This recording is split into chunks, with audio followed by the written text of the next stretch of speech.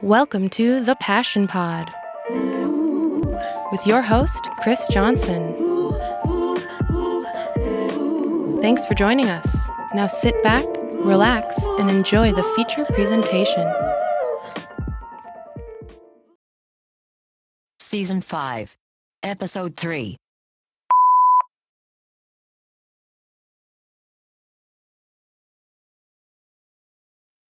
Welcome back, friends. Today we are in sunny Los Angeles, hanging out with a prodigy. At least I think he is. Our guest today is an artist in many forms, but perhaps mostly known for his oil painting work. His work with a pencil and his music career certainly are nothing to scoff at either. Welcome to the show. How do you pronounce your last name? Is it Isaac Pelayo? Pelayo. Either tomato. Yeah, how whatever tickles your pickle. Perfect. So who are you and what are you passionate about? What am I? That's a good question. I don't know what I am. Dumb to apparently a lot of people. But I paint, I do music, I model, act, do animation in Disney, tattoo, do clothing design, do a lot of stuff. Yeah, you do a whole bunch of shit. Yeah. And how old are you? 24. And yeah, okay. So your story's already been talked about quite a bit, and we'll get into it, but you've been doing a lot of art for a long time. But before we get to that, obviously I'm sure you're on every platform, but how can people best follow you and get in contact with you? Probably, Instagram is sort of the largest driving tool to get a hold of me. At Isaac Pelayo, ISAACPELAYO. And they can find me same handle via Twitter and Facebook. So perfect. So I don't want to spend too much time on stuff that you talked about in other interviews, obviously, because you always want to talk about fresh stuff. But to paint the picture who you are, your childhood wasn't like super, super stable, right? I know you do stuff with your dad, but can you kind of just summarize? You grew up with your mom and your grandma, right? Yeah, I grew up with the situation. So my parents split when I was born. So obviously, I grew up with my mom, and it was actually multiple generations. It was my mom, my grandmother, and my great-grandmother. And my mom's two younger brothers, my uncles. So I grew up in that house, and I was visiting my dad every weekend. So I was back and forth constantly. But my upbringing, I felt like I was raised by my mom and my grandmother. So with being in that household, there was a lot of turmoil. We grew up on welfare, super, stuck in like a very confined place, and all of us and people in and out of the house. The house was like a hotel. It was, they had just had a lot of battles. A lot of people bumped heads. My mom and dad bumped heads. Everybody in my family had always bumped heads. So it was like, even though that we are already financially unstable, we were also still unstable emotionally and mentally. So it was kind of hard to find some sort of thing to look forward to, because it's all right, we're already not financially wealthy, and then we're also sort of got this imbalance in I orientation and sense of emotion and compassion for one another. So it was very hard. So as a kid, I was very confined. I was very I would isolate myself in my bedroom, or I didn't have a bedroom up until I was older, but in a bedroom, I would sit in a corner with a pad and pencil if I had one, and I would just draw all day. I was the type of kid that I never got in trouble for anything. I would get in trouble because you couldn't find me. I was too quiet. I was like a mouse, in the house, and people would be yelling, Isaac, where are you? Thinking that I ran out of the house or something as a kid. And I'm I'm right here. I'm in the living room in the middle of the corner of the room, just drawing, minding my own business while all the chaos is happening around me. So that was pretty much the sum of my childhood. Right. So you, and the story's been said a bunch of times that at 2, you did a drawing, your dad has it. Mm-hmm. So if you didn't live with your dad was always an artist as a career, right? So where did art kind of come in, I guess, and what were you drawing? Were you emulating stuff he did? Was he just picking you up and bringing you places and teaching you how to do some stuff, or how'd that work? Both, actually. So like I said, I went to see my dad every other weekend, as often as I possibly could. So going to my dad's on the weekend, it was always just art. It was just art. Everything about him was art. I'd go into his house and there was art everywhere. We never really sat down, and he never really formally taught me how to draw. I just saw it around me. And like whenever he was working on work, whenever I was there visiting him, he would trap himself in the room. So I never really got to see my dad work like in person as a kid. That was a very rare like sight. Because he liked silence. He liked like just being alone, isolated, like no music, nothing, quiet. That's how he works. So, you know, I'd go to his place, see artwork, and he would take me to like art galleries, museums, art shows, auctions. We'd go into like, we'd, you know, be visiting like some of the homie studios. I grew up around like the Seventh Letter crew. So street art was like a really big instrumental and influence in my life as a kid, like being even as young as like 5, 6, you know. I was going to go visit like Magoo studio. Magoo is an OG Chicano artist in LA. He's part of like Los Four, which is like the first Chicano like super group of like artists in LA. You know, that group was like super important. So growing up as a kid, like 7 years old, going to like these OGs like studios, it was just like mind blowing. So like my thing was, that was what I extracted from visiting my dad, and I didn't have anything else to like look forward to or turn to whenever I was going through at my mom's. All I ever had was like pencils and pads around me. So like, I mean, even, you know, even when I didn't have like real art tools, you know, I'd use like a pencil that I found in the house and like some Xerox paper from my grandmother's printer, which I used to get in trouble for like taking all the printer paper. But, you know, I would just sit there and draw. Like drawing was like my escape. It was like coming across a drug and like taking your first hit. And it's like, you know what I mean? Like, or it's like the first time you have an orgasm and like, you're just like, what the was that? Like, let me find that again. So I remember like, as a kid, like I used to draw and like hearing the oohs and the ahs from like people looking at me drawing and like seeing my drawings. Like I was drawing a lot as a kid. And one of the things that really was important and an impact on my life as a kid was I had a bunch of collections of like, I had a huge collection of like Disney VHS tapes. And like, you know, those really like those VHS tapes that had the huge cover, you know, like the big cover. So like I had all like the limited edition, like Disney tapes from my dad. So what I would do is like on my free time after school or something, I would draw those covers, you know, like to identical as possible. And I used to sell those to like my aunts and uncles. You're talking about like the Lion King, Fantasia, Peter Pan, Aladdin, all those films. I used to draw them like to the T. One of my favorite ones was like Pinocchio. I remember drawing Pinocchio so many times, and Genie from Aladdin. And like I would draw these covers, and that was kind of like my introduction to like animation. You know, I was drawing these animations, and that was, my dad had always worked at Disney. My dad was working at Disney like a couple years before I was even born. So Disney also played a huge role in my life. Like I guess what you would call me is like a Disney baby. That's what they call it at work. So I was born into it. Like I'd go to my dad's office when I was like 6, 7, and like everything was Disney. You know, like I never went to anywhere else other than Disneyland. All I knew was Disney.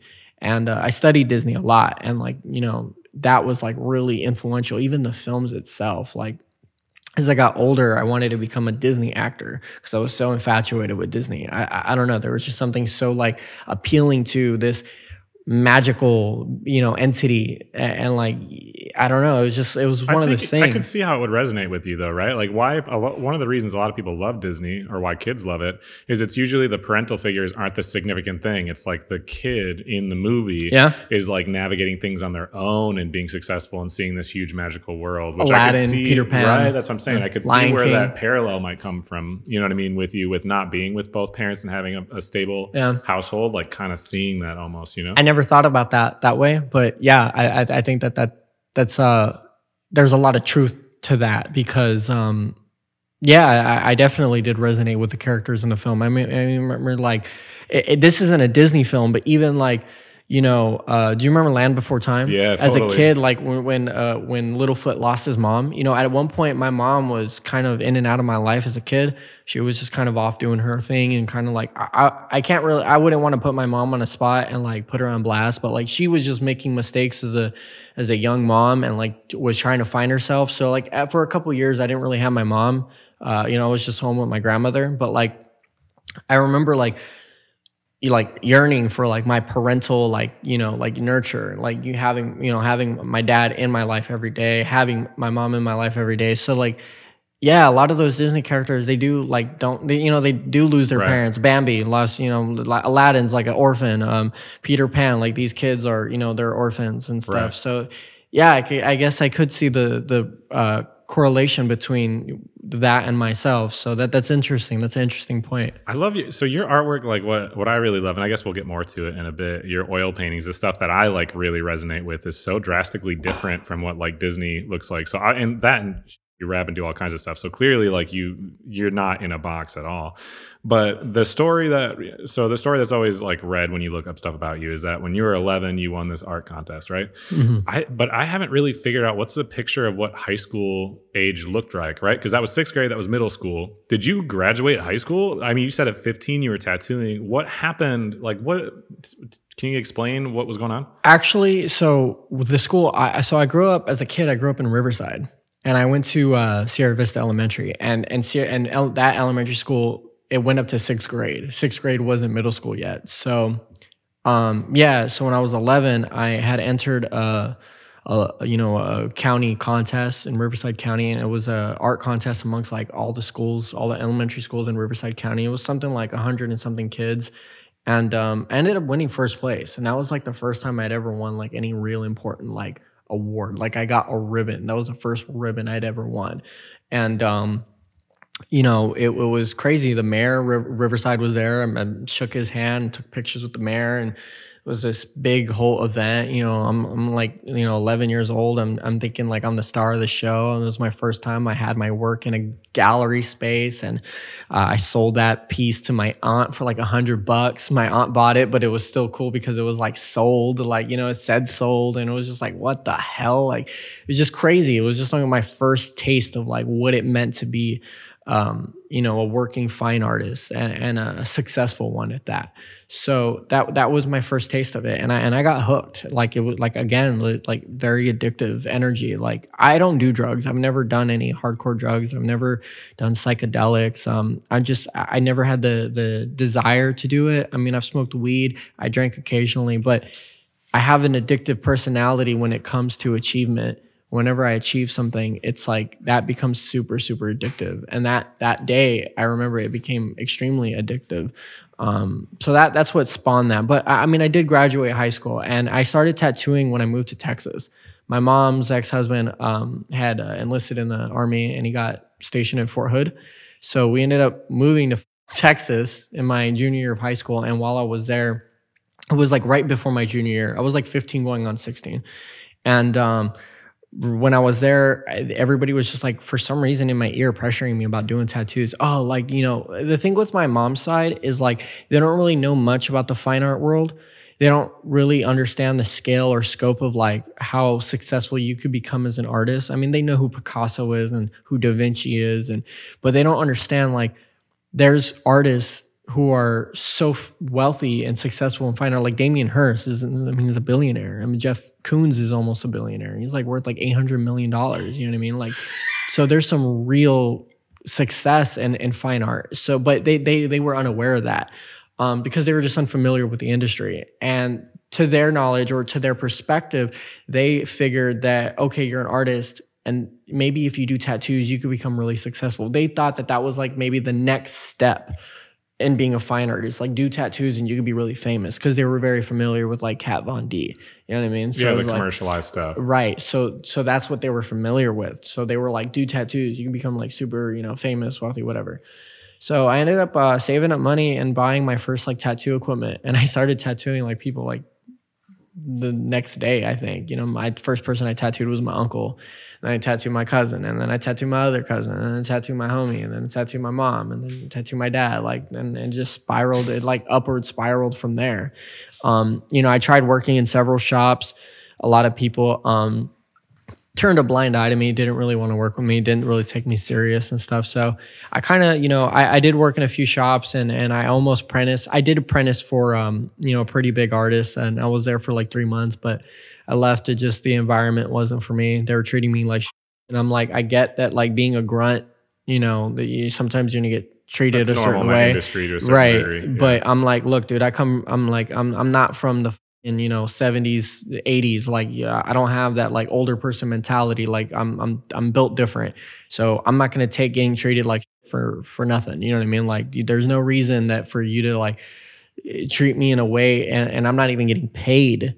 You know, I'm here 7 days a week, and I'm a free intern. You know what I mean? I'm interning without a pay, and you're not even covering like gas or anything. So it's like, I'm not going to waste my time doing this. So I left, and that was like really like my last time that I tried to like do that. And then I was working at a shop when I moved back from Vegas. I went to college in Vegas, and I moved back, worked at a shop for a little bit, and I ended up getting a job at Disney. And like I just left the whole shop life. I was just like, you know, I'm going to just do tattoos like freelance from home.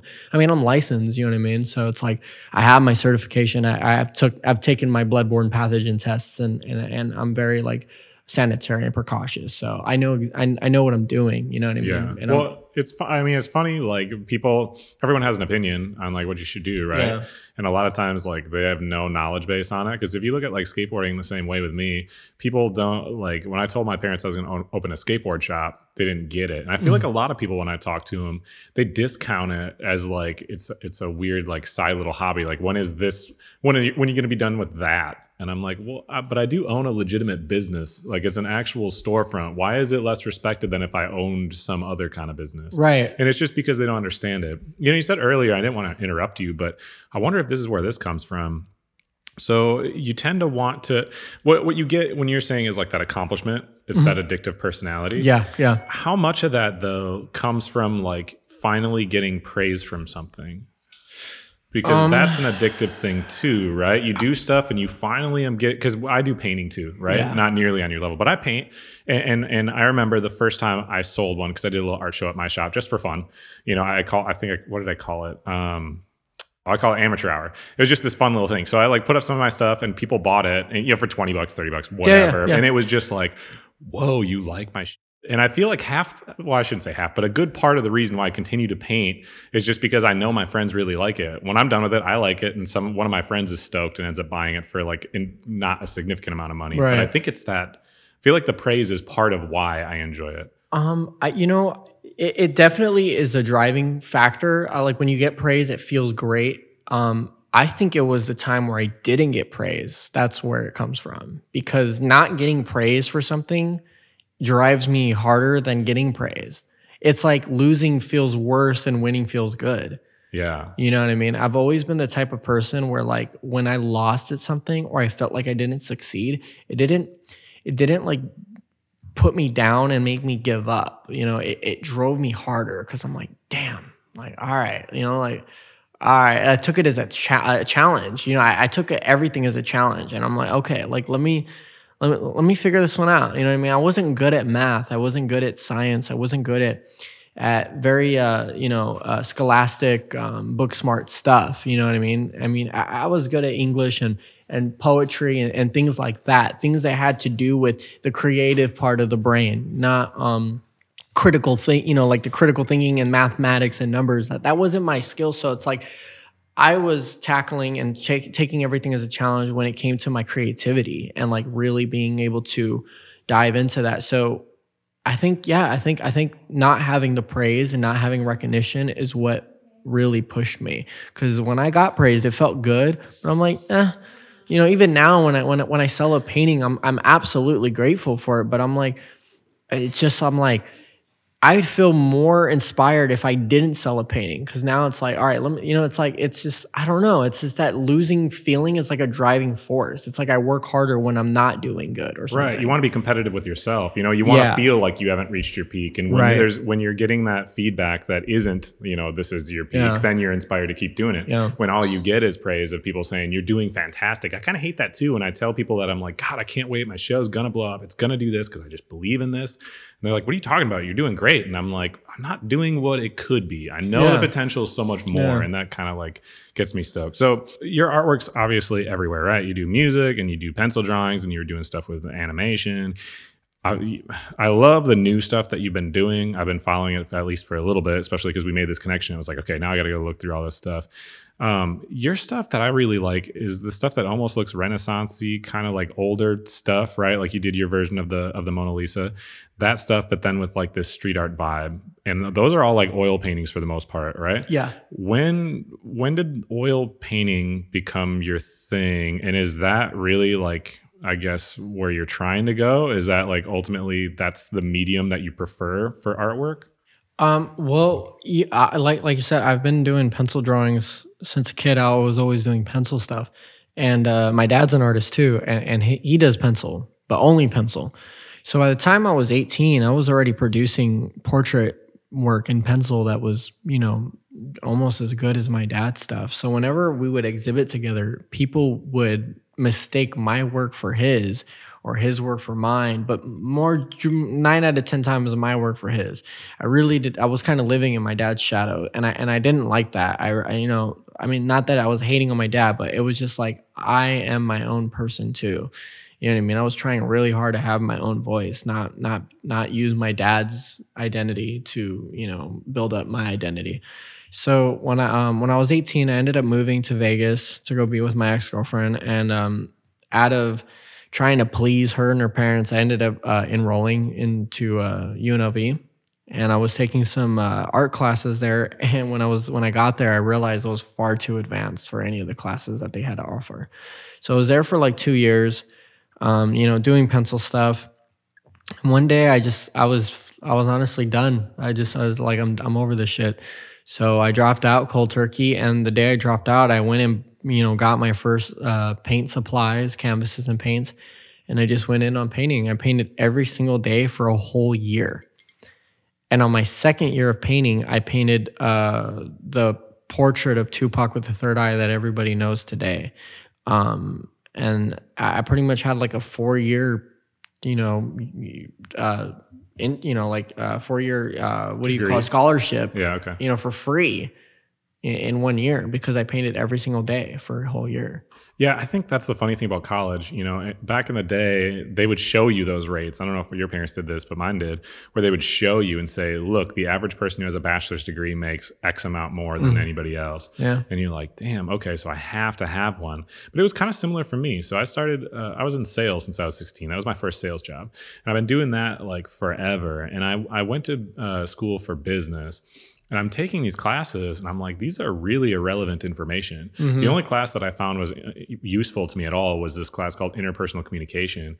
And it taught you how like through the internet, people perceive things differently and how to carry yourself and whatever. And it just kind of like made me more aware of like how that stuff worked. But otherwise it was completely useless information to me. And I realized, hey, I could drop out. And if I want to work in sales, like I thought I did, I thought I want to work in sales and sales management, which eventually I own my own retail store. So I guess that makes sense. But you can look at the dollars that you make of a store, right? You can look at it and say, okay, out of a 10-person team, I'm doing 30% of the volume of this store, which has X dollars.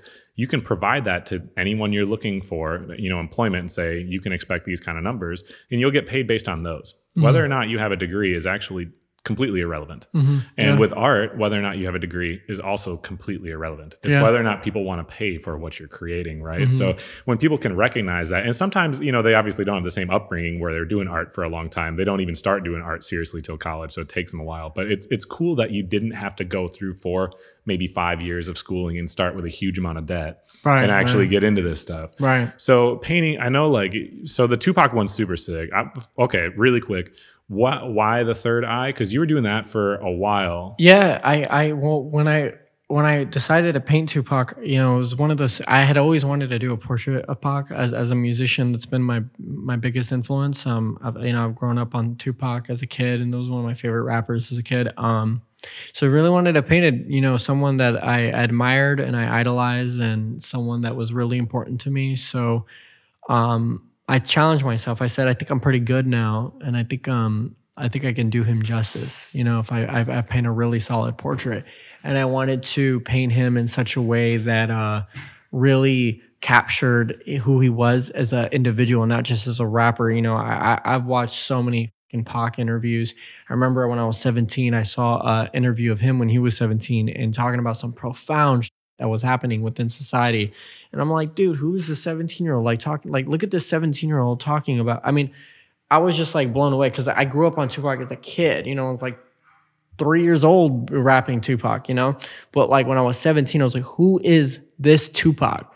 Like, where is this Tupac? You know what I mean? And it was just like, I related to another 17-year-old. I didn't have a lot of friends, and I was like, this person is saying so much about society that we're not talking about, and like it was just impressive. So, you know, I the thing that came to mind was like, how could I describe him as like a profound individual, someone that perceived reality and life differently? And I was like, third eye, you know what I mean? So I started doing research and studying about like the third eye and kind of looking into like enlightenment. And it really means that. It means enlightenment. It means that, you know, you're pretty much like disconnected from like death and life. And you're more like maybe even more connected, even not disconnected, but connected with life and death. And like you once you get over ego and you drop everything, it's like you're enlightened, you know what I mean? And I felt like Tupac nothing could affect him. You know, he was this unpenetratable being. I mean, it was this person that, you know, he could be totally unbothered, and he had his, you know, extremely profound perspective on life and reality and society.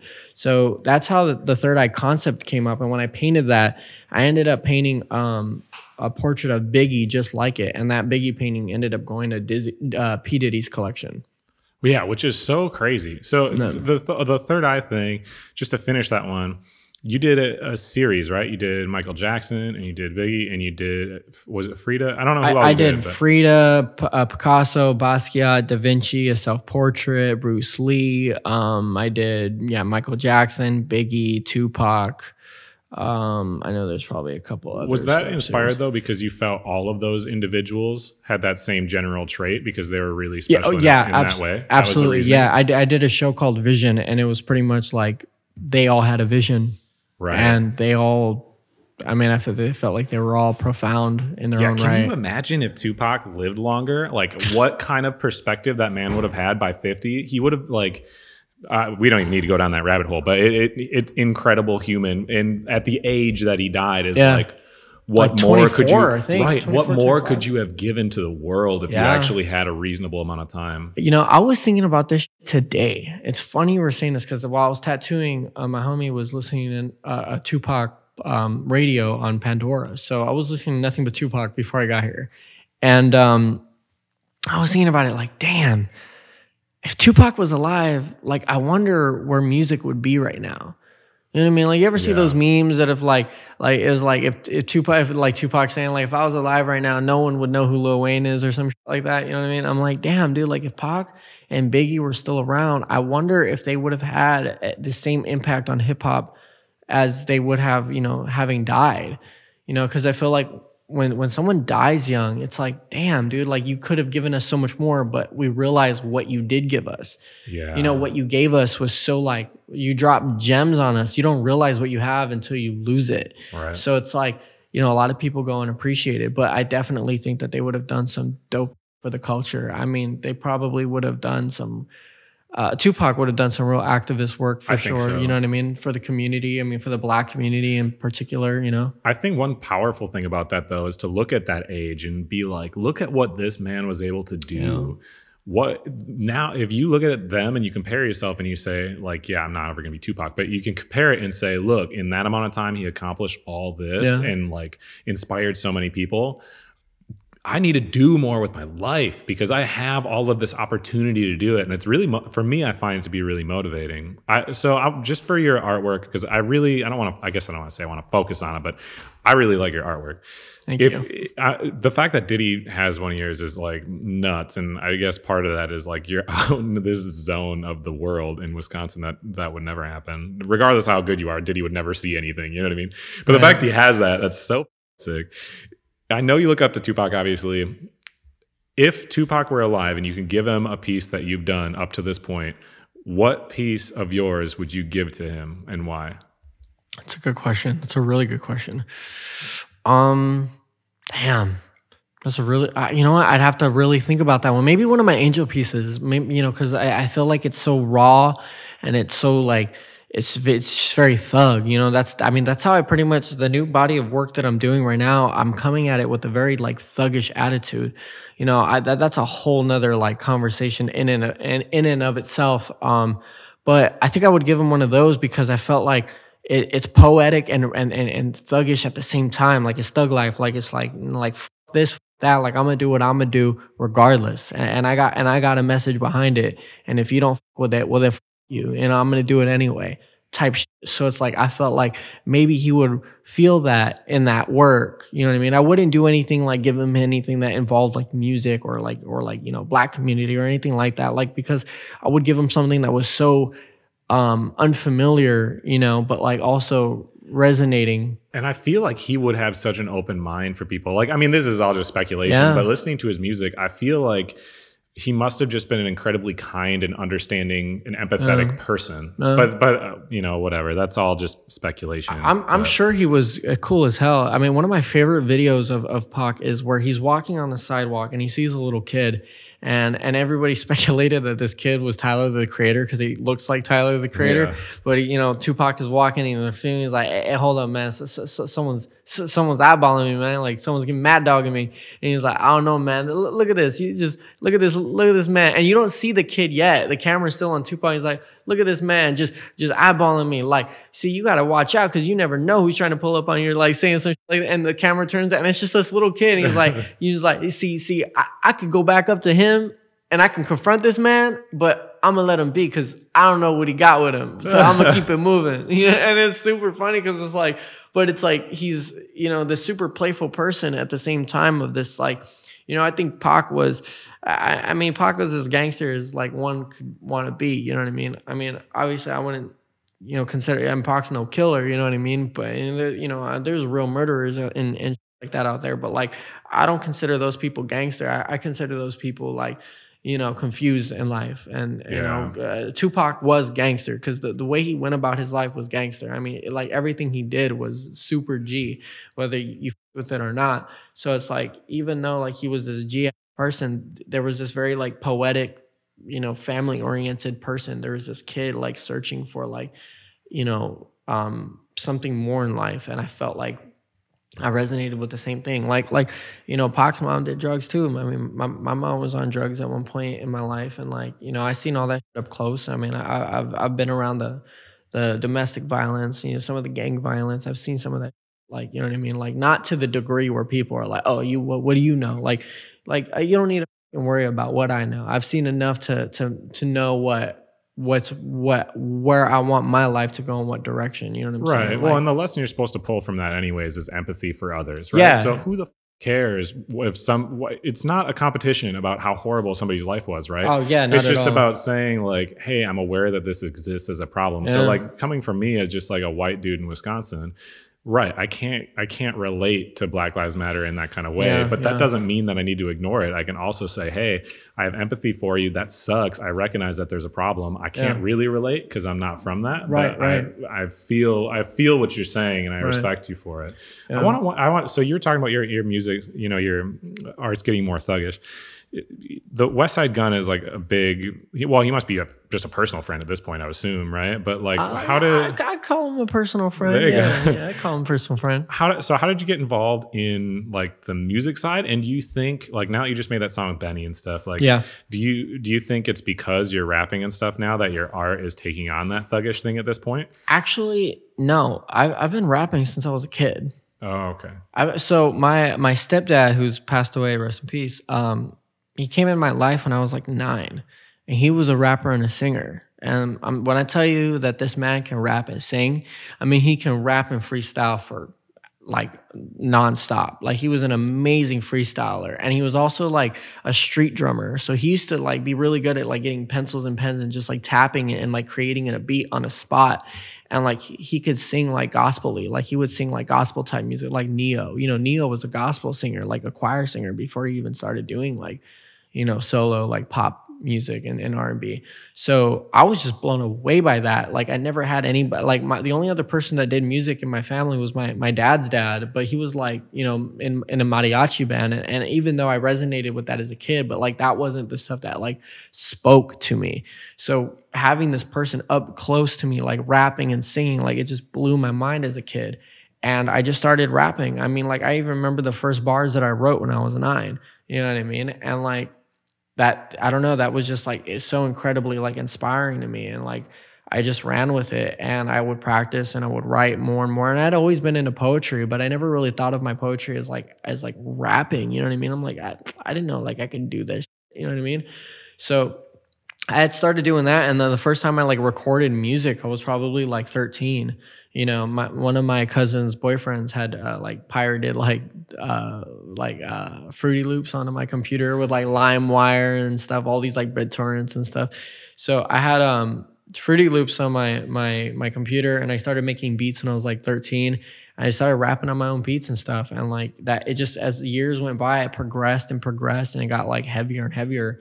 And I'd always done music. I mean, I was that kid in like high school, like starting ciphers and like that was like that's what I grew up on, like being from LA. Like hip hop was my first music, you know what I mean? Like hip hop and rock and roll. So that was, you know, what really resonated with me. And I never really like try to present to Westside that I do music, even when I met him. You know, like how that happened was he DM'd me on Instagram. He saw my work in an online magazine that I had submitted my work to, and he hit me up the same day that they posted it. And you know, he was looking to collect some work, and instead of collecting some work, he actually commissioned me to do an album cover, and he collected the original work. So that's how that relationship spawned. And he's been an avid collector since. I mean, the work that I create for him, you know, his fans are super diehard. I've never seen fans like his fans. I mean, his fans are just as crazy as Michael Jackson fans. They really are. You know what I mean? Like, even though he's not super like known right now, like, you know, he's got a cult following, but that following is still humongous. And, you know, when I create artwork for the albums, it's like his fans, it's like they correlate the artwork with the music. When they listen to the certain tracks from a certain album, and if it's an album that I did the cover for, they think of the artwork that correlates with that album. Or when they see my artwork, they think of the music. So it's like you can't have one without the other. So it's like they really do that. Like they really like are into it for both. You know what I mean? And Westside loves art. He has a massive collection of art. It's crazy. And he's I mean, Diddy, I would say, is my biggest collector as far as like status goes, but Westside is by far my most like avid collector. He owns like 20 of my paintings. So the big one that you're referring to, right, is the one. So I guess I gotta wonder where this one comes from too. It's the one that has like the smiley face thing on it, right? Was it a Mona Lisa thing? What was the cover? Can you describe the cover you're talking about? Which one? The first main one, the one he hit you up about. So the first cover that I did for Westside was a portrait of Chris Benoit for his Supreme Blientele album that came out in like 2018. So that was the very first cover that I did for him. Then I did a few of other little covers for him in between for his, like, you know, his mixtape series. And then I just did some paintings for him to release on clothing. I do a lot of stuff like that for him too, where, you know, he'll come up with an idea and I'll design something for like merchandise, and he'll put it on a hoodie or a t-shirt or a crew neck or a hat or something. So all those pieces were amazing, but it wasn't up until last year that I created the first piece to this new work that I'm doing. And it was a rendition of Mona Lisa with a smiley face. And it's a little mixture of like realism and like this abstract, expressionistic street art, stylistic like form of art. And that really blew up. Like when I mean it blew up, I mean it blew up in my face. Like, you know what I mean? Like it really went like into wildfire. His fans went crazy over it. He made it like a run of like 100 prints. Those sold out in nanoseconds. You know what I mean? Like it was crazy. So I started running with that. Like I mean, if you want, do you want to go into like how that came about, that piece? Yeah, I would love to know, because you obviously have been incorporating that into a lot of stuff, and I love it, but I want to know I have a hard time with like loving something, but if I don't understand where it comes from, I feel like a poser. You know what I mean? Yeah, like no, I want to know absolutely. why I like. Well, long story short, I mean, to sum as much information as I can up, I spent my entire life trying to learn how to paint realistic. My perception of fine art was, or success as a fine artist was, you had to paint realistic. That was my premature perception on the fine art world, which is false. You don't have to paint super realistic, and I can paint really realistic. I mean, and I'm not saying that to brag or to be cocky or anyway. I'm just speaking the facts. Well, like you can look at the Tupac one, well, not way even back then, not even that one. I mean, I have a still life that I did that's pretty photorealistic, and I can paint to that caliber, and I know I can even get better at it. But I mean, none of that stuff ever really sold. You know what I mean? Like I as an artist, I love creating artwork for the love of it, but I'm also trying to make it into a career, and it's important to sell. Otherwise, you're never going to be taken serious in the real fine art world. In the actual fine art world, not just like these local galleries and stuff. Like no. Well, I'm talking about the real dealers and the people like who are directors of museums and publishers all over the world and stuff. So real collectors who are owning like fucking Picassos and Basquiat's and Warhols and Herrings and de Koonings and really serious collections. So I want to enter into that world. So, up until last year, all my work is very realistic. And then we went into quarantine on March 14th or something like that. And then like for a month, from March 14th to like mid-April, I didn't paint nothing. I was just so depressed. My dad moved in with me. I was just stuck in this little one-bedroom apartment.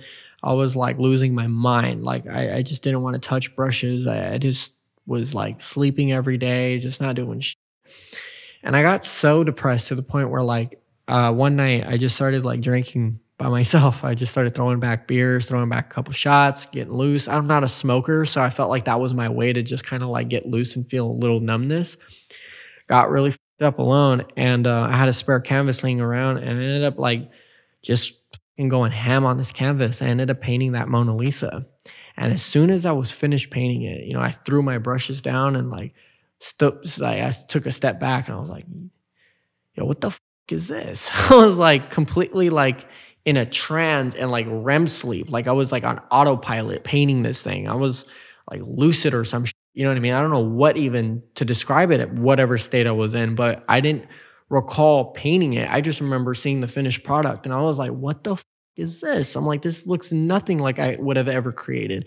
Smiley faces, I'm like, I've never put fucking smiley faces in my work. Like I've never even used spray paint really in my work. Or to this degree, I've used a little bit, but I'm like, this is different. I'm like, this is real different. So I took a picture of it, and it's funny because in the picture that I took, like you could see like beer bottles all around it, like just like I'm barefoot in the living room of my apartment, and I sent it to Westside Gunn, and I said something like, "Yo, I'm getting faded by myself, and this quarantine got me painting different, right?" And Westside immediately was like, "Yo, I need that." And I was like, "It's yours if you want it." So he bought it, and lo and behold, it became the alternate cover for his album "Pray for Paris," and the main cover was done by Virgil Abloh. And I'm not gonna, I love Virgil, but I could tell you that a lot of people preferred my cover over Virgil's. You know what I'm saying? And it's crazy because Virgil's dope as too, and I love the guy. But yeah, I think people were just really blown away and like resonated with this work. And that's how it came about. Just one drunken, depressed, aggressive, frustrated night. And I ran with it, and the work started selling really fast. Yeah, well, I think, there's a couple things to that, really. First, there's a reason that people do microdosing and do different things. Mm-hmm. Same reason that people like take a break and fly to Hawaii to write or whatever. Like when you put yourself in a different situation, and I'm not telling people go get drunk and then paint. No, absolutely. But when you put yourself into a different, state with your mind, you look at things a little bit differently, and different things will come about it, and sometimes it's important to do that just to try to like gain some kind of inspiration for like what else exists. And here's the other thing. So I paint all the time, and I'll show you my dumb little paintings. I paint stupid little monsters that are all goofy looking and cute and whatever. I really like doing them, but I sell all of mine, usually anyways. And I always I talk myself down with it, where I'm like, they're not very good, because I don't think like if you actually look skill wise that they would be that crazy hard to reproduce. They're not that good. good. Right. But that's not the point. That's really not the point, because when I look at my favorite artist, who I'm trying to get on the show, so Lucas Buford, listen to the show and then come on the show. But Lucas Buford is this French painter. I believe he's from France. And I discovered him when I was in Japan. He did some artwork for my buddy Bugs, who owns a skateboard shop out there. So this dude's involved in skateboarding. And the thing that I saw, it was like a big like picture, like some photographer took a picture, some skate photo, and then he painted these weird little creatures on it.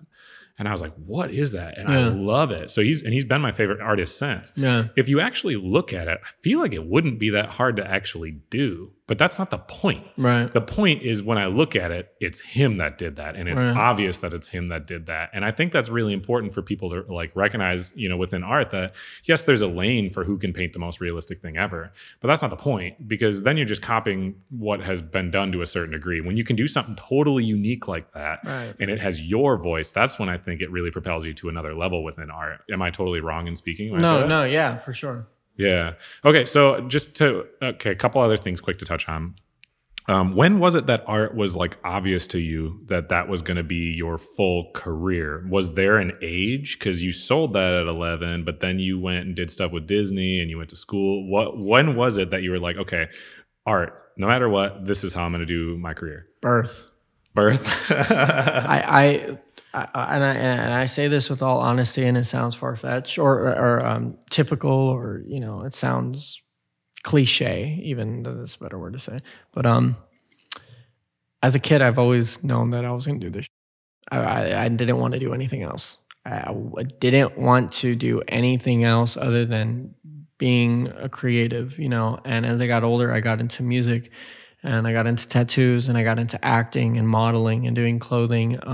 Anything that I can get my hands on that involves creativity and sort of, escaping from reality and escaping to my own reality. I really craved that, and I could never see me working like a blue collar, white collar job, or going to school. And like I honestly, I didn't mind school because I didn't mind the social aspect of school. I really loved the social aspect of going to school. Even as a kid, I just didn't give a fuck about anything that I was learning because I didn't think I was going to use it. I'm like, why am I learning about, the Holocaust? I'm not going to use it. I mean, just tell me to respect everybody, and I promise I will respect everybody. And this history is like, I get the history is important, but I'm learning about like American history that is going to have like no effect to like, learning about sciences that I'm not going to end up using. Like, when am I ever going to use chemistry? When am I ever going to use trigonometry? You know what I mean? Like, unless I'm trying to be an architect, I'm use some algebra, you know what I mean? But didn't have any desire to use any of this stuff.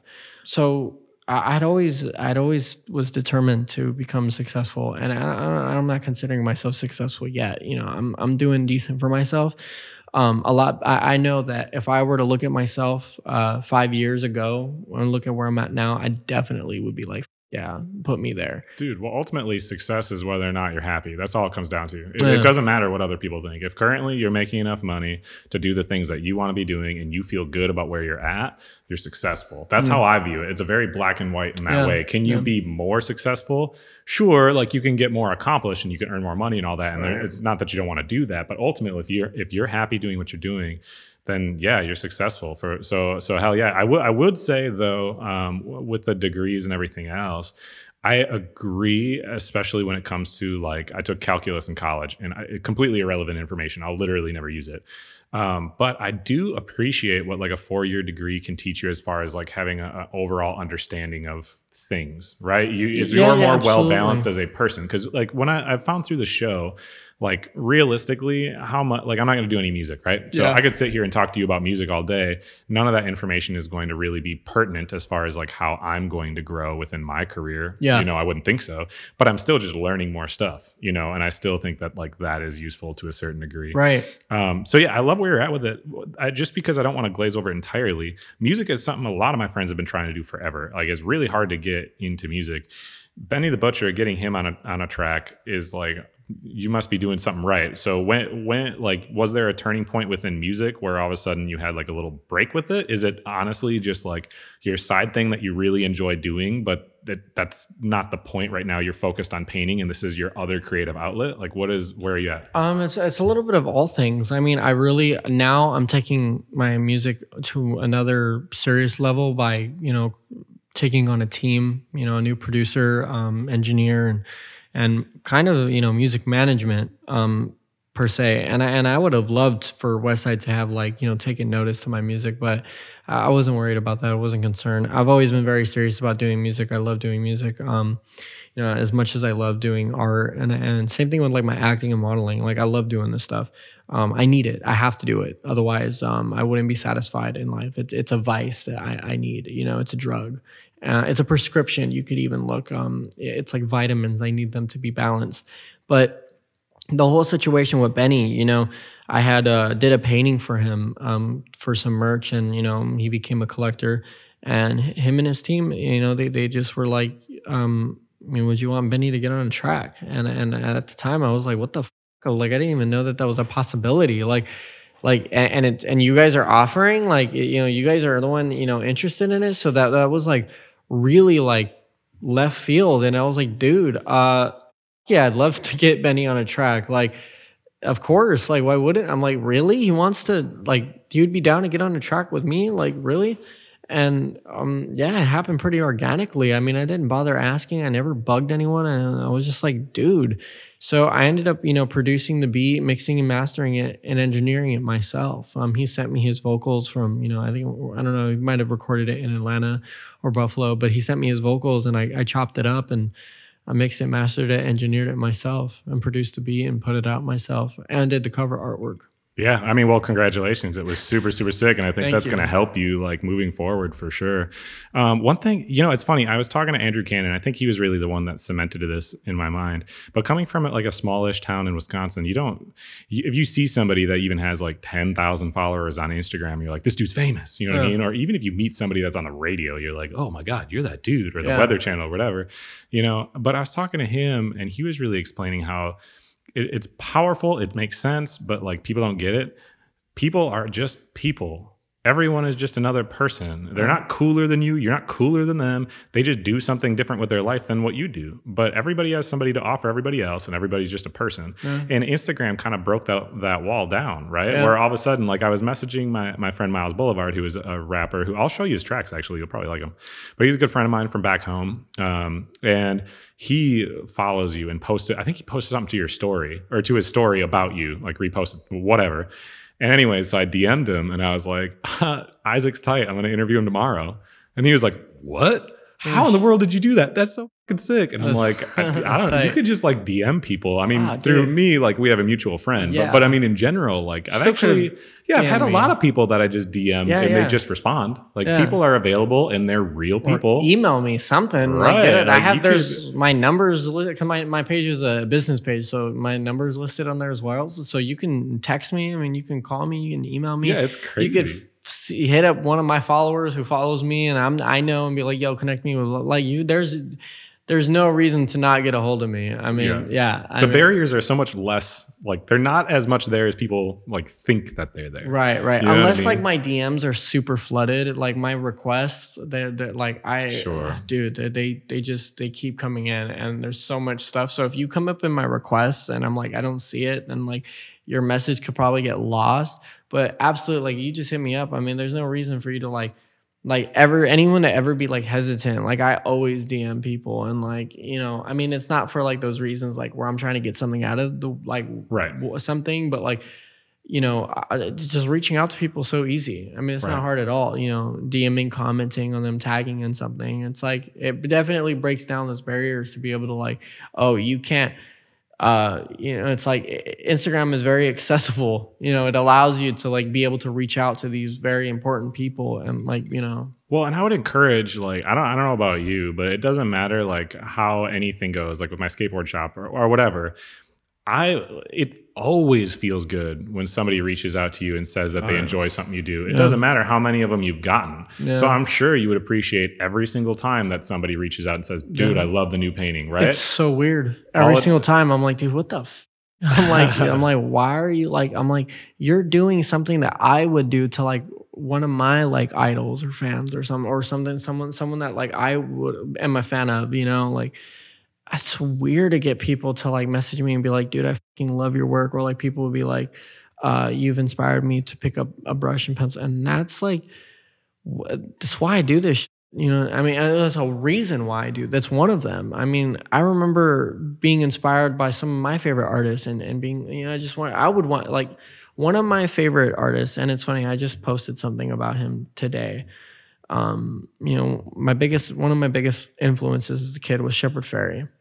And long story short, Shepard and I, our paths have been crossed so much to the point where we ended up exhibiting at the same group show, and he bought my piece the night of the show. So I would consider Shepard a friend now, because he emailed me today congratulating me for the Insider article, which he sent a quote to them for talking about my work. So it's like to have someone like that, you know, be considered a friend now and be considered a collector even. It's crazy, because now I'm not DMing him or messaging him like hoping that he responds. It's like, hey dude, how you doing today? Like, so you doing good? Like, yeah. It's like I'm like, yeah, like I hope you and the family are good. Like, how's everything going? You doing all right? Like, what's new with you? Anything coming up? Like, you know, fill me in on what, so I don't miss out on anything. It's like a very casual, nonchalant conversation now. So when people are excited that like I respond or like I open or see a message, or I love like going through like my tagged photos and then liking what people tag me in, and then they get excited that I seen it, and I'm like, dude, of course, like why wouldn't I like unless you're tagging me some dumb shit, you know what I mean? But like, yeah, like I love that. It's one of the weird. I know this is gonna be really fucking pretentious, but like I'll go to the hashtag Isaac Pelayo, because sometimes people won't tag me, but they'll hashtag whatever it is that they're posting, and they'll hashtag my name, and then I'll like their post, and they'll be like, dude, I'm like, God, like, how did you see this? I'm like, well, you hashtagged my name, bro. So yeah, I mean, I even just love when I see people like tag my store, like they bought something or whatever, yeah, and they tag my store, and I'm like, I love when people are like, dude, I copped a new t-shirt with your artwork on it, blah, blah, blah. Or people always send me like messages of other random people wearing my public, and they're like, dude, look what I saw today. Or, you know, they'll see my artwork somewhere, and they're like, dude, look where I seen this. And like, I've had people wear my shirts in London, and people send me like music videos of like people, you know, like rappers like in London wearing my t-shirts, and I've never even heard them, like, don't know them. Yeah, it's crazy. So gaining recognition in the art world seems to be the most common struggle for a lot of artists, right? You obviously got some attention right away with, you know, 1 year in with that Tupac thing, but you're doing well. Like, you went from 20K following to over 100K following. You've just been in a bunch of magazines. If people look you up, your name's kind of everywhere right now. That doesn't mean challenges are gone. Right? It doesn't. There's that idea that, and it's true, that happiness always gets adjusted, right? Mm-hmm. So it doesn't matter how much money you make. After a certain point, you know, when you have this amount of money, after a few months or whatever, you kind of come back down to your new normal. You get used to it. Right, you get used to it. So however far you are in it, you still get back to your new normal, and then you end up having challenges come up because you're trying to do new shit, trying to get better. Yeah. Right now, what are the main challenges that you're trying to figure out, overcome, that you're dealing with? Well, I think right now in my career, I'm just now seeing real taste of success. You know, I think I'm doing a decent enough well for myself. I'm, you know, 24. I don't have an art dealer. Up until recently, I just got representation from a gallery, but even then, still, I'm selling my work directly through me. You know, the work that they don't have. You know, that the work is being sold directly through me, no middleman. So I'm collecting, you know, 100% of what I'm selling for, which is great, because, you know, typically a gallery takes 50%, a dealer would take like 10 or 20%, so on and so forth. So I'm collecting everything, you know what I mean? Like, I put the price tag in, and I'm being the sales guy, you know, I'm being the manager, the promoter, all of that stuff. But now that I'm getting a taste of that, and now I'm like sustaining that, or I'm kind of sustaining that. The point now, the challenge is, how do I keep this going? How do I continue to build, like, keep this boat afloat and get it bigger? You know what I mean? That's the challenge. It's like, all right, I'm here. I've entered the race. How do I keep up the pace? Yeah, you don't want to just be one firework that, like, boom, you're here and then it's gone next year, because it's going to happen so quick. It can happen so fast. Yeah. So I can only imagine there's no stability. I mean, you have to make yourself a stable career, but it's so hard to have stability in that stuff. So I feel it's for you. scary, but I'm gonna tell for anyone listening too, and even for you, like you cannot think about, am I going to be able to do this a year from now or whatever? You can't worry about shit like that because you might die tomorrow. So who gives a fuck what happens a year from now? Think about what might happen tomorrow. You might not be here tomorrow. Why are you stressing about something a year or 10 years from now when you might not even see that? You know what I mean? Like, worry about today. Worry about the present day, the people that are around you now, and just focus on what you're doing today. Just do good work, hard work, consistent work, and work from authenticity. That's all that matters. Even if you Van Gogh never saw success in his lifetime, but he did it anyway. If you have that attitude, that you'll have a higher chance of reaching success and doing successful things with that kind of mindset than always worrying and trying to figure out the how. The how doesn't matter. The why doesn't necessarily matter either. It's just the doing the work, and that consistency is I just posted this on my story the other day. Consistency can even beat talent. There could be people Da Vinci meets Tupac meets and the best ballerina dancer on the planet. I mean, people beyond talented, but so a lot of people are lazy. They don't want to do hard work. I mean, if everyone who knows me knew the amount of work that I invest, I mean, I'm in the studio until like 4 or 5 in the morning, and then my days, was doing a back tattoo before I even came here. I might do another tattoo after this. I might go home and paint. My work days are just crazy crammed with stuff, and it works for me. But you have to be so relentless about your work ethic. You got to be working harder than anyone around you. And not to say that like you got to focus on who's around you. Don't worry about who's around you. Just work harder than what you were yesterday. And don't burn yourself out. Give yourself a break. It's okay to take a break. It's okay to like recuperate your mind. I take breaks. Sometimes I won't paint for like a week, or, I try not to go that long without painting because I feel stupid when I go that long without painting. But you do need a break sometimes. You absolutely need to come and get some inspiration. When I'm taking a break from painting, I'm working on music. Right. And if I'm not working on music, I'm working on some collabs or something with clothes or something. So I'm like taking a break from one thing, but I'm also working on another. So it's like, all right, let me take a break from this and I'll come back to it. That's kind of the beauty of when you have like entrepreneurs are like that. When you have multiple eggs kind of going, multiple projects, you don't get too burnt out then. And I would agree that the saying I like to live by, and I've said it before on the show, I don't know where it came from, is plan for tomorrow, but live for today. Don't put yourself in a situation where you're screwed tomorrow, right? Yeah. But don't make that the priority. Worry about today. Worry about enjoying where you're at right now, because that's never going to be guaranteed. Yeah. And I completely agree with you when you're talking consistency. And what I tell people a lot of times too is the market for anything is oversaturated. So don't just like throw garbage out there.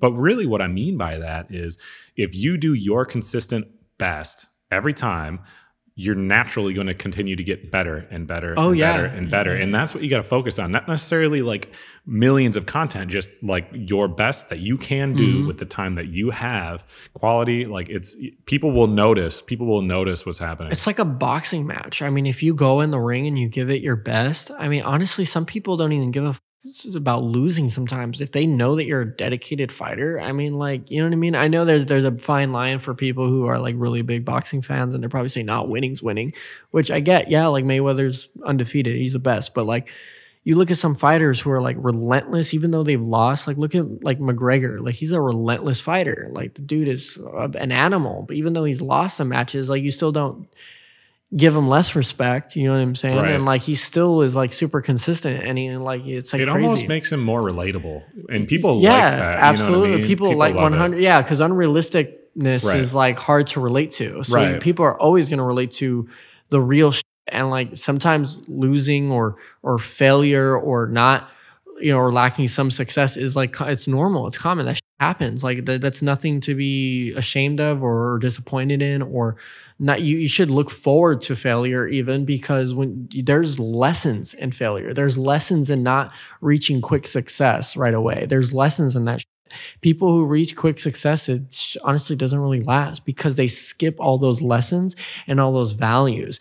Quick success is like giving a kid a handful of money. Right. They're not going to know what the to do with it. Right. It's the whole idea of you have to teach somebody how to fish, not give them one, right? Exactly. That's how you learn. So you've been, obviously, you're still, 24. So you have like so much more to learn, regardless of like how well you're doing, which is kind of awesome, right? Because then it's like, damn, my ceiling's really high. I like to assume that there isn't one. I'm going to throw something in there to respond to that. I actually have this irrational fear of dying young. And it's not a fear that I'm afraid of dying young. It's I'm afraid that I am gonna die young, and it's I don't know how to explain that. It's not, people say, well, can you picture yourself as an old person? And if you can, then you're not gonna die young. And I'm like, it's not that I can't picture myself as an old person. It's that something like inside is always giving me this sort of like, you don't have a lot of time, left, and if you waste today, that's disappointing. So it's like I have this hardcore sense of urgency. That's why I like work hard every single day, because it's like if I'm supposed to do what I'm supposed to, if I do what I'm supposed to do right now, then I'll be good. Like I'll leave behind some good shit. Because what if I died? Like what if I die tomorrow? You know what I mean? Right. It's like, damn, am I really going to be satisfied with what I've done so far? I don't know, probably not, because I feel like there's so much more I could have done. And it's not that I'm afraid to die or afraid how I'm going to die. It's more just like, damn it, I don't have a little more time. You know what I mean? If I just knew, people, that question, people ask, like, would you rather want to know how you die or when you die? I'd rather want to know when I die. So I know that, like, all right, this is what I'm working with. Cool. Then let me. Oh, I totally agree. Because you want to know how best can you spend your time. It's that fear. It's not the fear of missing out for like an opportunity for whatever. It's the fear of missing out on doing your best and leaving behind what you can. Right. And it doesn't have to necessarily be the accomplishment itself. It's just how you spent your time, right? If you die tomorrow, what's important is, are you proud of how you spent the time you were given? Yeah, ideally you wish you would have had more maybe or whatever, but are you proud of how you spent it? Or are you like, I left a lot on the table, right? I mean, and you don't want that to be the case. Right. And like, I don't give a how I die. I mean, I hope I die peacefully. Let's throw that shit in there real quick. I hope everybody dies peacefully. Yeah. But yeah, like, I just like, if someone told me, dude, you're going to die in a week from now, I'm like, all right, I'm spending as much time as I can with my family. I'm going to produce as much paintings as I can. I'm going to do as much as I can in a fucking week. And then I'm going to just, take a bottle to the dome and say, take me, I'm finished. Like, boom, that's my final piece. Break the brushes in half and I'm throwing them across the room. Like, let's do this. You know what I mean? Like, that's how I'm going out. Well, let's assume that you're not going out for a long time. So assuming that you're going to be here in the coming months, years, whatever, what can we expect now that everyone's going to hop on your Instagram or whatever? All my friends are going to be your friends. We're all going to be friends. And everyone's going to want to see our friend Isaac succeed. Do this every weekend? Yeah, that's what dude, right? So what can we expect to see from you moving forward? What are any upcoming stuff that's going to happen? Definitely, just producing more work. I mean, I got a bunch of several collaborations in the work right now. I'm some I can't really speak of. I'm trying to get more murals under my belt. Want to travel more and do more work overseas and just do more music. I really want to release an EP this year. Really taking music more serious. I hit up some of my old casting directors just the other day. I was like, yo, do you have any like openings for any auditions or anything? Like, anything that I might be interested in, I want to really dive back into it. Like, I really want to do acting, like movie acting, like serious acting. One of my favorite actors is DiCaprio and Johnny Depp.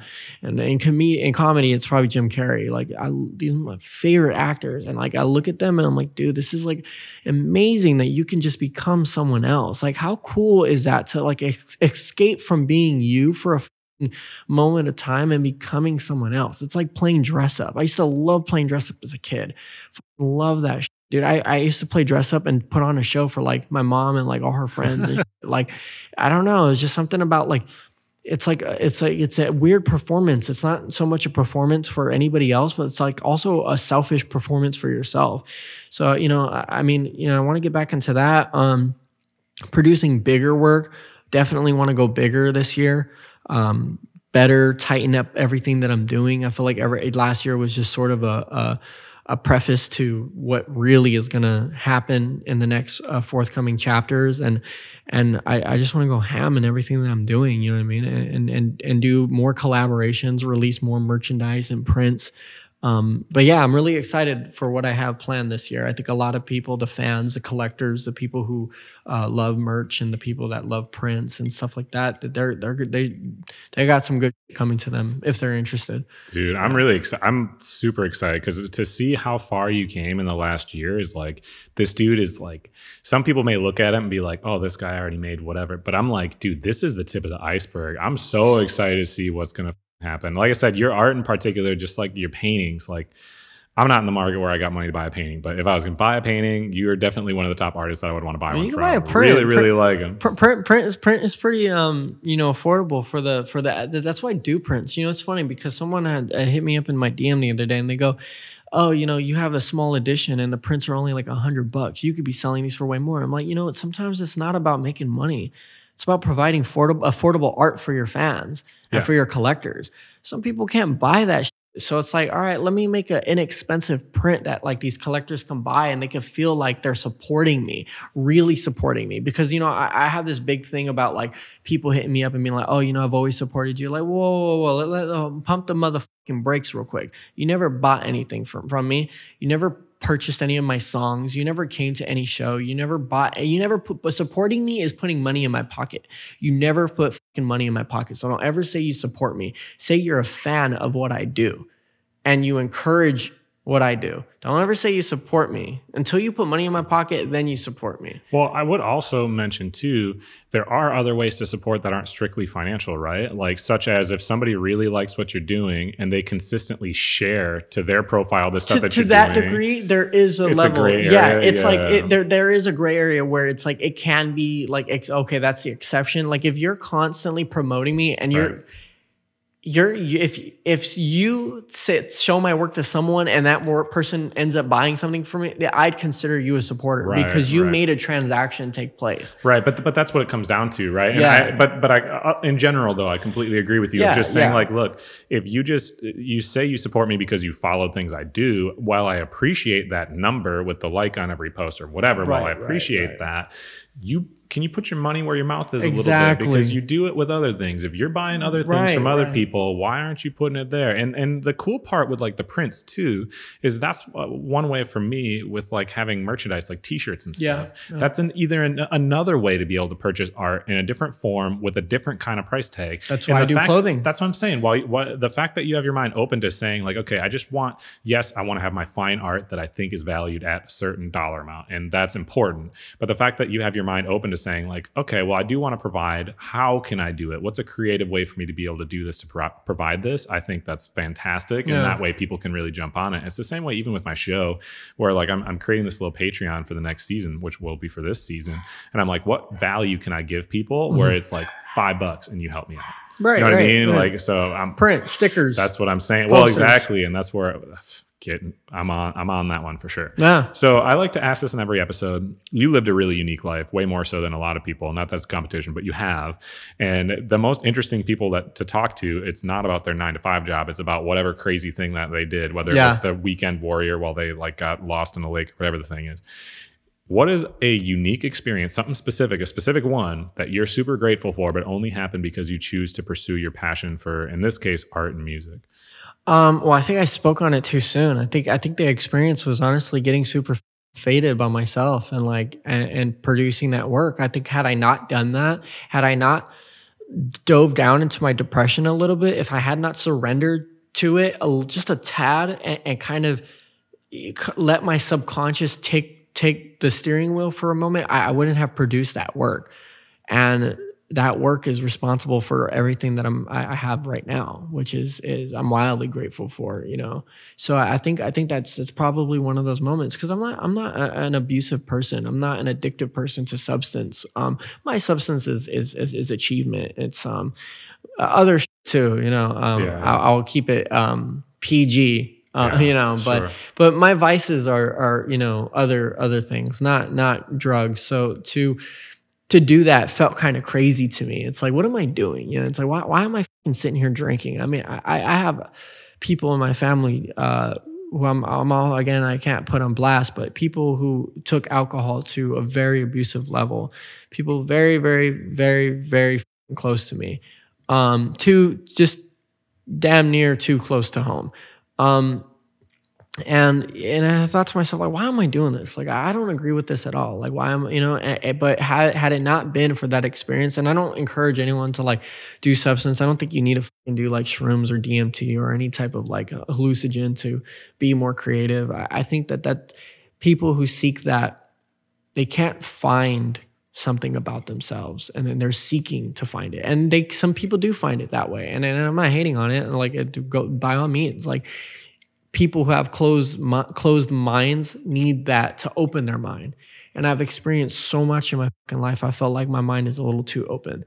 I've opened my mind to everything. I've seen a lot of shit. I've seen bad things, good things, weird things, exciting things. I've done adventure stuff. I've done, things that have put me in a state of like euphoria and adrenaline. So I've done a lot of things that have allowed me to experience these wide range of emotions and open and expand my mind.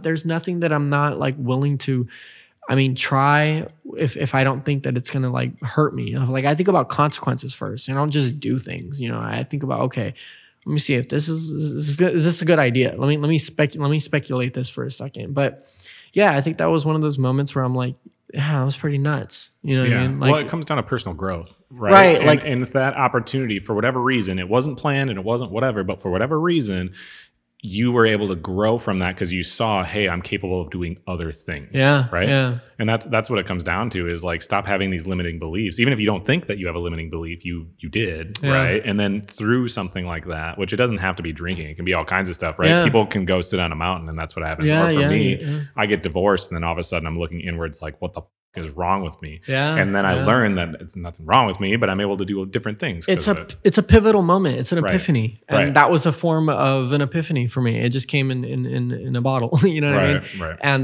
not that like, I'm not a drinker. I just was drinking. I was having a few beers. I always have a few beers when I work, but the few beers was just like, I was feeling good. I was like, yeah, I'm gonna drink I'm gonna take some shots. Like, and when I go out, I drink, of course. Like, I party. Sure. But like, this was, I was in the comfort of my apartment. I was not partying. I was alone, Right. and I was like, why am I doing this to myself? I hate hangovers, and I'm about to, I feel a hangover coming. And, but, I think that was one of those moments. But there have been lots of moments of, realizations, and even when it didn't involve anything crazy. Even doing graffiti, like, I still get up and I still go around and whenever I have a chance to, put something up, I still do it. And that's an adrenaline rush. And then every time I do it, I'm like, damn, dude, I could have done it better. I'm like, even though this is crazy, but like, I'm glad I did it. I'm like, someone's going to see this. So my homie, Marco just texted me, someone covered one of my pieces on Melrose. I got to go put that back up now. Like, damn, dude. Like, the fact that only up for a couple weeks. Like, graffiti has such a short lifespan for some people. It does, but it has a lot of inspiration for other things. So what you just talked, obviously that didn't end up being a mistake, thankfully. No. But usually people make at least one mistake. I'm sure you've made a lot of mistakes. What's a mistake that you made earlier on that you learned something from that you think someone listening could benefit from? I think, okay, this might be it. So when I moved to Vegas, I moved to go be with my ex. I was leaving a lot of shit behind. I was leaving my mom, my dad, my siblings. Like, I needed to escape. I needed to get the f away from everybody. I was going to end up murdering my mom's ex-husband. And I know it's probably, shouldn't disclose such explicit information, but I'm gonna be honest with you, I almost took his fucking life. Like, I hated the guy. So I needed to get the f out. Like, I needed to get away before I became a felon, and I was willing to waste everything on that, just because I was just sick and tired of it. It's just like so much. Just a lot of weight just finally breaking the thin ice that it was sitting on, and I got away, and I thought I was was super into my ex-girlfriend. I knew her since I was in elementary school. We went to 3rd grade together. She was my elementary school sweetheart. But I went, I went away to go be with this person, and I put a lot of things on the back burner, and I just kind of like, my art kind of slowed down, and I was just so like involved and just this invested in just wanting to please this person and like, and just get her to like love me as much as I fucking loved her. Like it was like a different kind of obsession. It was like not obsession where it was abusive. It was like obsession to the point where like, you know, when it's like loving your mom almost. It's like, dude, I would die for this person. I would fucking do anything. I just want to see this person do good. Right. That's all I want. You know what I mean? It was that kind of like, what could I do to better your life? What could I do to benefit you? Not what can I get from you? What can I give you? You know what I mean? It was one of those things. And it just broke me apart. I mean, we ended up breaking up. When I moved back from Vegas, we tried to do the long distance thing. We did long distance the first year. We're together for 4 years. And the last year we tried to do the long distance thing again. And it like, we broke up on pretty bad terms. It fucked me up pretty bad. And I felt like I wasted a lot of time, but I'm also like, you know, it gave me a realization, because had I not gone to Vegas, I wouldn't have started painting. It was, it was more of a realization thing, maybe not even so much a mistake, because at that point, like, I don't think it was a mistake for me to fall in love. You know, it wasn't a mistake for me to try to go be with someone that I really cared for, but it was, maybe I was a little blindsided to what I was doing, a little naive, maybe a little, you know, premature, but I definitely like, you know, people to be careful with who you waste. I guess the point is, be careful who you invest your time into, because sometimes those people aren't invested in you, and you're better off without those people. Because I'll tell you, when I became single, my life went in a radical upward spiral. You know, went in all kinds of directions, but I was going upward.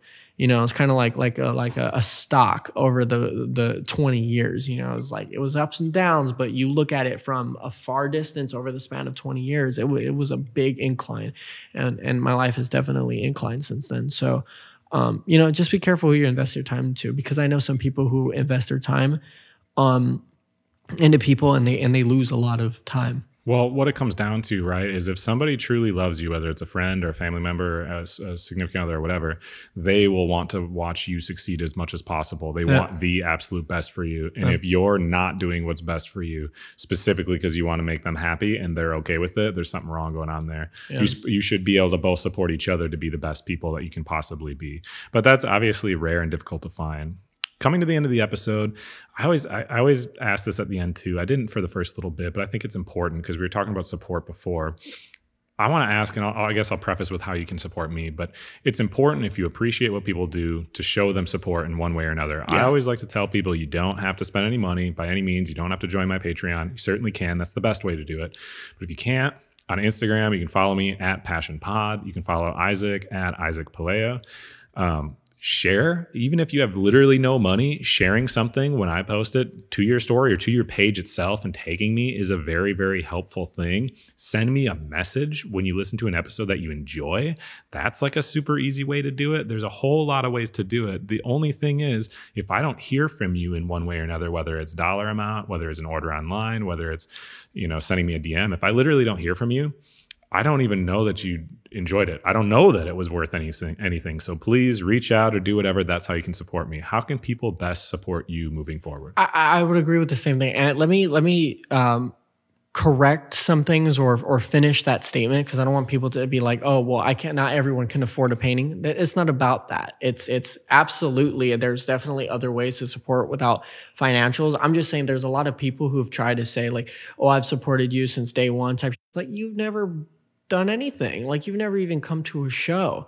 You never share my work. You're just trying to tell me that because you see that I'm like popping now. You're like, don't be that person. You know what I mean? Like, say like, oh, I really love what you're doing and I'm happy for you. I much appreciate that more than you saying, oh, I support you. You know what I mean? There's a fine line. Like, I take it that way. I mean, and you don't have to put money in my pocket. You could absolutely love my work, and I appreciate. But like you said, tell me that. Share my work. Tell your friends about my work. You know, if you care that much, then blow me up. Like push me the way you push other stuff. You know what I mean? It's like if you truly are serious about supporting me, you know what I mean? And then it's like and I'll be more than happy to return the favor. You know, whenever people have like products or something that they want me to try, I'm like, dude, fucking send it over. Like I'll try it on. I'll see what it is. I mean, I'll post and tag, like whatever I can do to like boost up what you got going on. If it's a product that I genuinely I'm like, dude, I don't want to buy this. You know what I mean? I'm like, I sometimes won't buy it, but I will definitely share it and try to get someone else to buy it.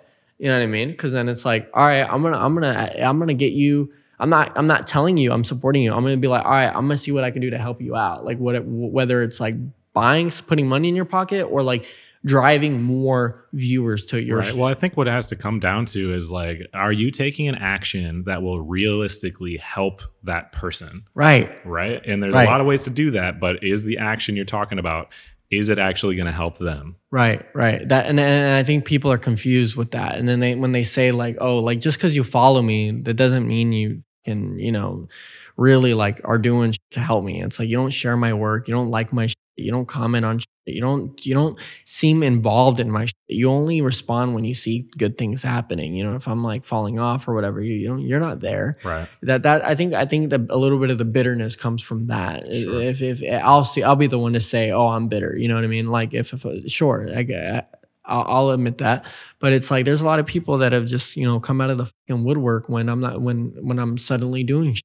Right. Oh, I've been support, bro. No, you fucking haven't. Don't ever say that shit because you were never there.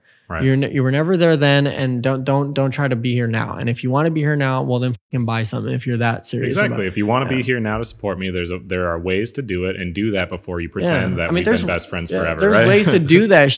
Even on an inexpensive level. I'm Absolutely. like, I sell clothes for like t-shirts for like $20-$30. Like, and you're telling me that you're I see you spending on like fucking Supreme clothes and like Louis Vuitton and like going here and going there. And you're gonna tell me that you can't afford that. Well, then all of that shit you're wearing must be fake.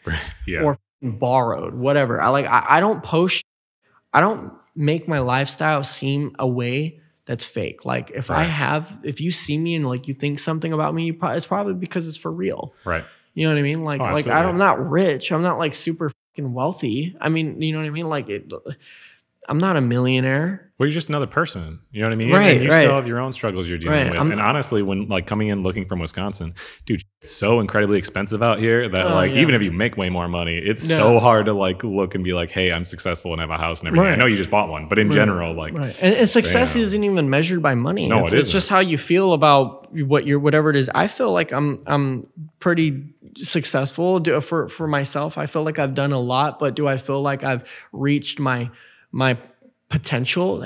No, dude, I'll never reach my potential. And I'm okay with that because that'll always keep me running and chasing who I can be in the next 10 years. I like that. Right. That keeps me going. So, well, and now that I'm supporting you as of today, because I'm going to be posting stuff about you and whatever, but now that I'm supporting you, my friend is going to blow up to his potential when, 10 years from now, you're the most famous artist in the world. And then I'll be able to text you and say, doggy, remember how I supported you?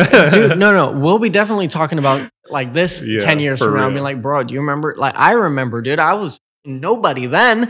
Like I thought I was nobody 10 years from ago from then. No, I was really nobody then. Yeah. Well, dude, thank you so much for coming on the show. Really, really appreciate it. Look forward to this budding new friendship that I now have. I'm gonna have to come out here and kick it with you and have a casual few beers with some cool people. Thank you again for inviting me. And thanks for the homie Max, aka Visual Dirt, for connecting the dots. Whenever you're back in town, dude, feel free to come through, come over to the studio, drink some beers, go get some food, whatever the case may be. Like, let's kick it for sure. Thank you for joining us for this episode of The Passion Pod. We hope you enjoyed it as much as we did. We'll see you soon.